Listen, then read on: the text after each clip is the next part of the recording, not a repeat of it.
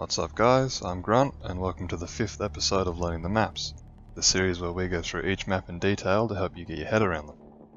Today we'll be taking a look at Bank. As always, timestamps are in the description. Let's get started. We're going to start outside with spawns and exterior cameras. The first spawn is the parking spawn in the northwest.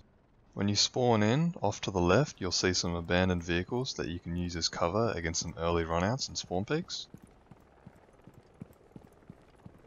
On your right, you'll find some stairs that'll take you up to the roof of the parking lot. From here you can get a nice view into the entire west side of the bank.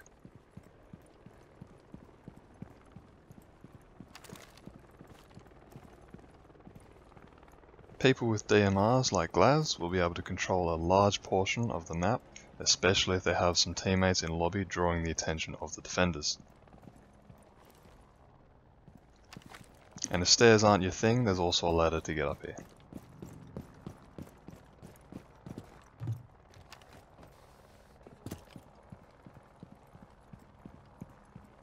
Moving down the garage ramp, you'll notice that you can rappel up the side of the bank. This gives you the same level of control as being on top of the parking lot. It's just a little bit more dangerous as you'll be closer to the enemies and vulnerable to some runouts. Going all the way down the ramp takes us to the first exterior camera for Bank.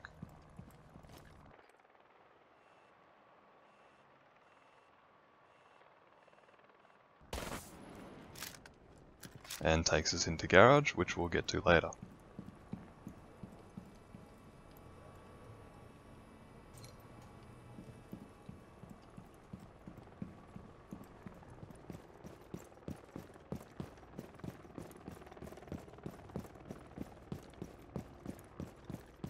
And you can also go to the main entrance rather than going down the ramp. The second spawn is the jewelry spawn in the northeast. This spawn is basically the opposite of the parking spawn, though instead of a parking lot you have a tunnel leading into server, and a courtyard area giving you access to a decent chunk of the north side. It also has the second outside camera,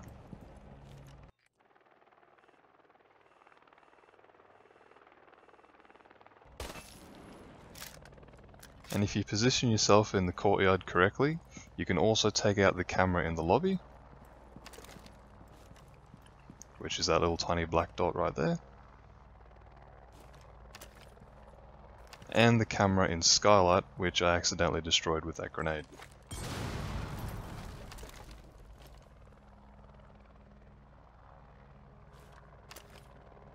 The final spawn for Bank is the back alley spawn. Now if you've played Bank before, you'll know to immediately get your sights up, as this is probably the most popular runout location in the entire game. You'll easily get taken out from below and from the terrace if you're not ready, so just be careful at the start of the round. Moving on though, we can get to the final exterior camera.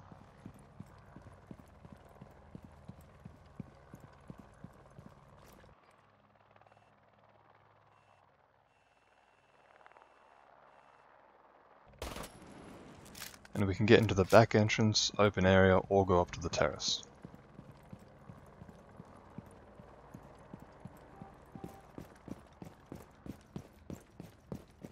If we were to utilise the ladder back at the start, or even rappel up the wall, we could get onto this roof, which will give us a good view of the terrace, and an alright view into Skylight and trading.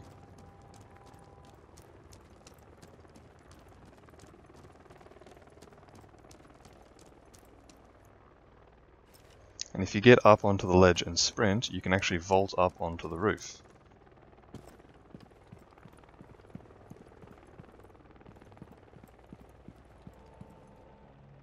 And if you sprint, you can get up onto the roof. So now we're going to head inside. And as always, in the top left, you'll see the in-game name of the room, another name for that room underneath it in round brackets, callouts for that room in square brackets, and more specific callouts in curly brackets. And we're going to start at the garage ramp just outside of garage. Garage is a very important area to have control of when the objective is downstairs, as an attacker can easily cut off a lot of rotation for the defenders if left unattended.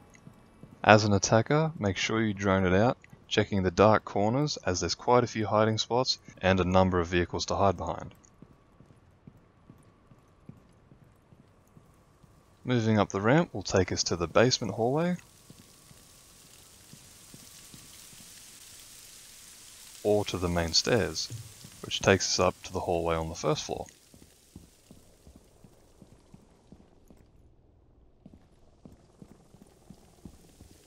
Moving down the basement hallway takes us to our first interior camera for bank.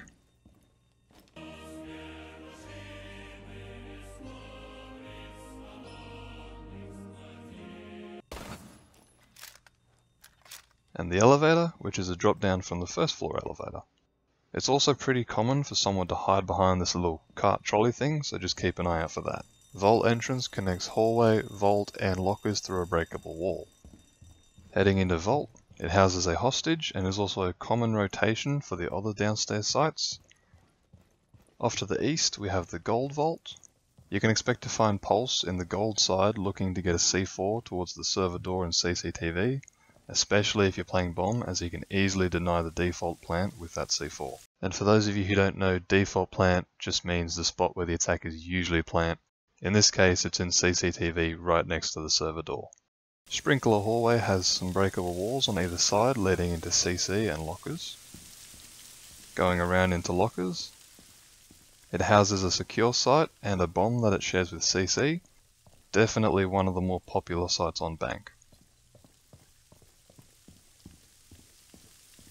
Over to CCTV, very common way for attackers to push downstairs objectives, just keep an eye on the hatch above into admin. If attackers want to get into CC, they'll probably just push through the tunnel into server, and then they'll probably try and open up the server walls. As a defender, you can try to counter this from the hatch above. Not too much to say about the tunnel and sewer, except if a defender enters the tunnel, they will get marked.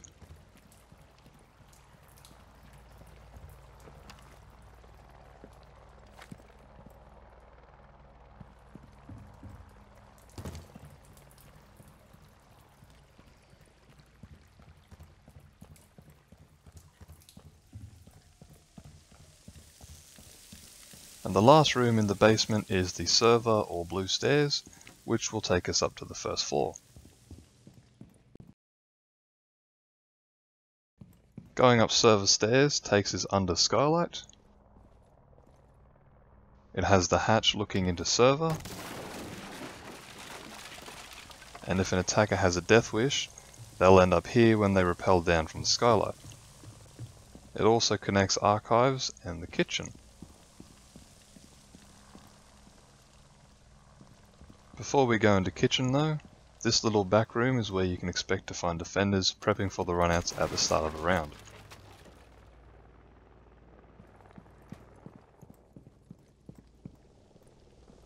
Kitchen, or staff room, houses a hostage and a bomb site that it shares with open area. It's also crucial for defending open area and archives to some extent. It has breakable walls leading into skylight, admin, open area, and the printer room. Open area houses a secure site and the bomb that pairs with kitchen. Off to the side is the printer room, which allows attackers to quickly access open area.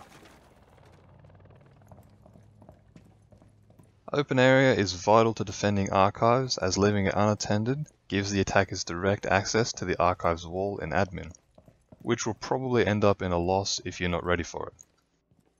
Admin also has the second hatch, this one goes down into CCTV.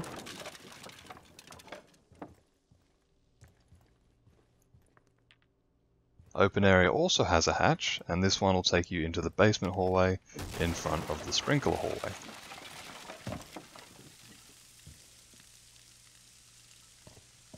The first floor hallway has the second inside camera.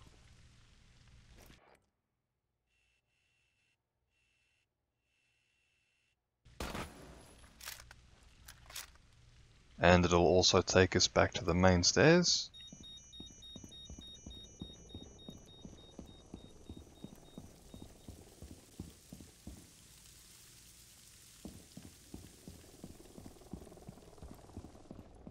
and takes us to the elevators. The east one being a drop down from the top floor, and the west one having the hatch that takes you downstairs.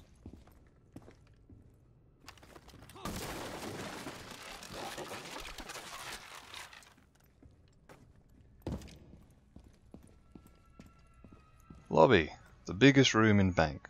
It goes into private office, which is a safer way for attackers to attack lobby, assuming they know how to drone properly.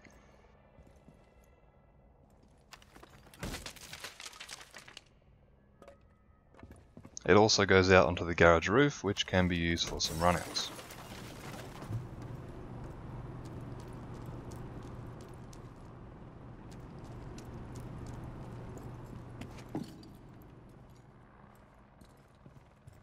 Because lobby is so big and it has that wall of windows, it's pretty rare to find defenders trying to hold it from lobby itself. They'll usually try and hold it from somewhere deeper inside the bank. The main entrance is another common entrance for attackers. Just make sure you drone out this corner first, otherwise someone will probably brain you as you enter.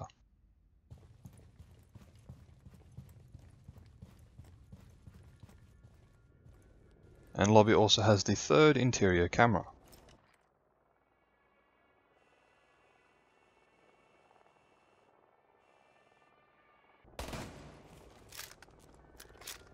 And when you're droning for main entrance, it might be wise to also drone this spot here, as defenders can easily pick you off as you come inside.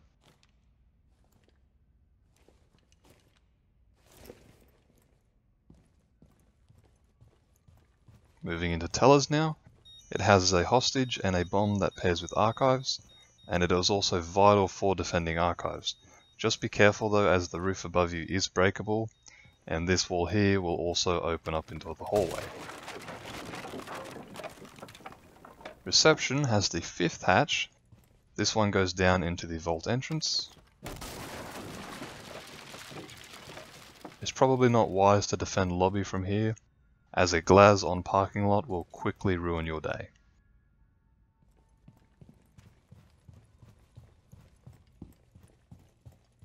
Last room on the first floor. Archives houses a secure site and the bomb site that pairs with tellers. Late in the round you can probably expect to find someone in this corner, so sledge or buck, take them out from above. Heading up skylight stairs takes us to the second floor. When spawning at jewellery, make sure you check all the upstairs windows for spawn peaks. Otherwise you can have fun sitting in spectator mode for the rest of the round. Skylight will take you out onto the terrace, which can be used for a run out onto back alley, or to get into skylight and trading. Following the balcony around takes us to the last camera for Bank.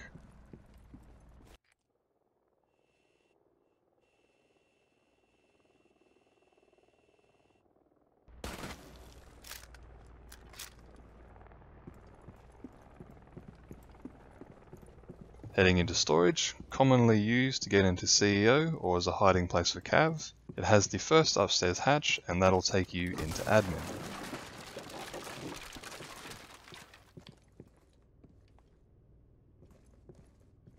Going into the hallway takes us to the 7th hatch on Bank. This one takes you into the middle of open area. The hallway will also take us to trading room, which will only really see action when the objective is upstairs or in open area. Maybe archives if a defender wants to use the 8th hatch to control open area from the back corner.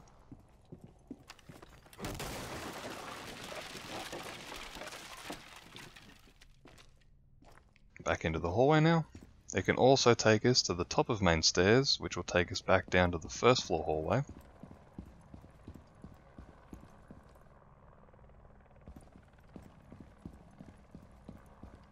And it can also take us into meeting room, one of the surrounding rooms used to defend the upstairs sites. Losing this as a defender usually means the end of the round is about to kick off. Lounge has a bomb that it shares with CEO, which happens to be the final objective room. It houses all 3 sites and is the least popular site because it can basically be attacked from all sides, including underneath.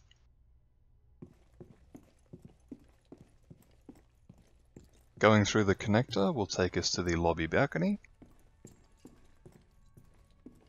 which has windows leading into the front desk or front office, whatever you want to call it. Usually deadly for a defender to hide in here, as someone on the parking lot can quickly take them out. Finally, we have the lobby stairs and the upstairs elevator, which has the last hatch taking us down to the first floor.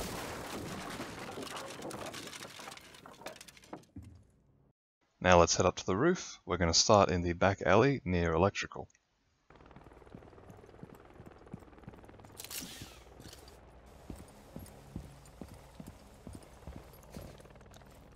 The first thing you'll notice about the roof is the skylights.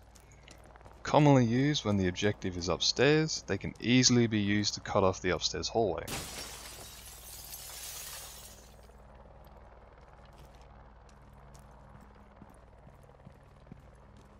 Other than that, you can use it to watch over the terrace or to peek through some windows, but that's about it really for the roof. This skylight will allow you to cut off the main stairs and the meeting room door.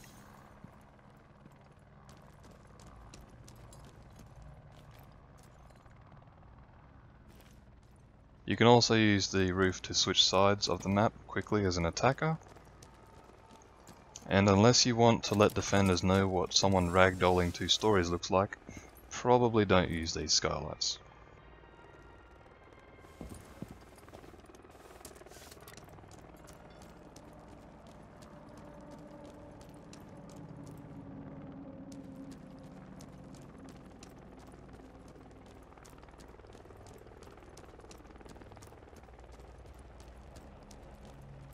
Okay, now let's look at the objectives, starting with bomb sites. The first pair is in Lounge and CEO.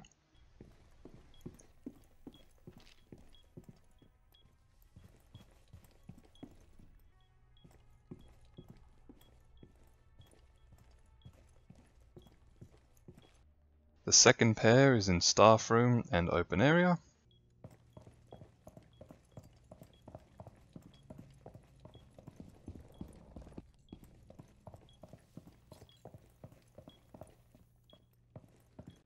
The third set's in Tellers and Archives.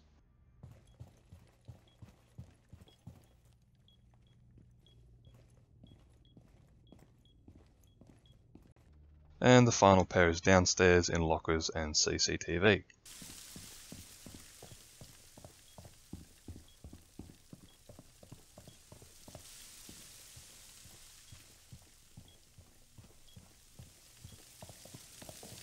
Secure sites now. The first one's in CEO.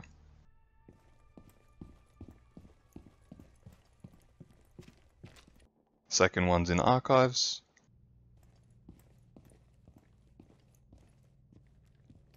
Third one's in Open Area.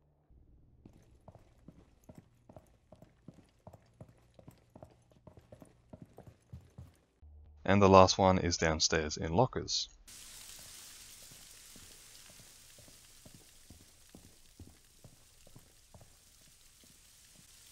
Last and least, hostages. The first hostage is in CEO.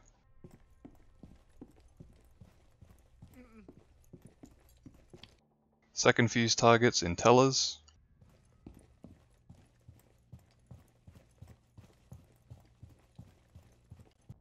Third bullet bag is in the kitchen.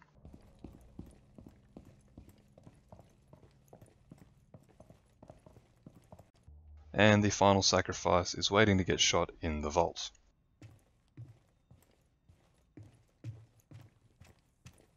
So that's about it for the video. After this there'll be a montage of peaks, runouts and useful rotations. Before I go though, the next map will probably be the new Hereford base, as Grim Sky is coming out pretty soon. And if this did help you, don't forget to subscribe, and I'll see you on the newly reworked Hereford base.